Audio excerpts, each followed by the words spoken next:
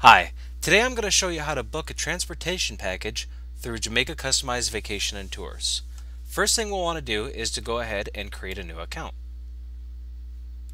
On this screen, please notate any fields that have an asterisk are required fields.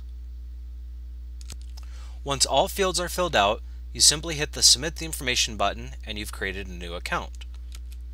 After you've created the account, we're ready to go ahead and book our transportation package. In order to get started with booking the transportation package, first select from the left-hand menu Jamaica Transportation. Afterward, you can select a subcategory for where you would like your destination to be. On the next screen, you'll see that you have multiple packages to choose from.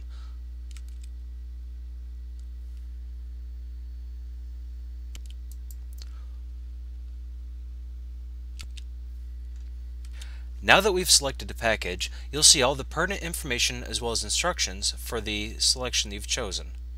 You can scroll down to the bottom and see all of the information that you need to enter. First, let's choose our destination for a one-way or a round trip. When you've selected the destination, you'll see the updated information for the cost of the trip.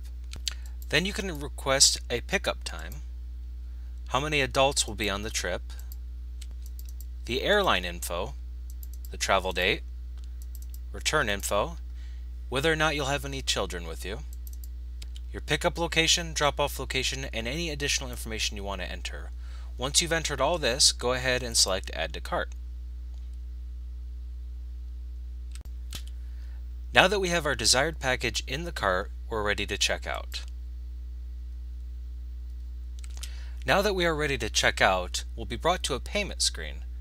At the top, you'll be able to select this box here in order to notate that you've read and agreed to the terms and the conditions of the order. You can review those terms and conditions by clicking this link here. After that, you'll want to confirm that the billing address is correct, as well as the total. If you have a discount coupon, you may enter it here. Then there's payment method. Selecting PayPal will allow you to pay from your PayPal balance or use a credit or debit account. And finally, you can add any special instructions. On the next screen is where you will review your order. Once you've confirmed that everything is correct, you will then complete the process by clicking on Confirm Order.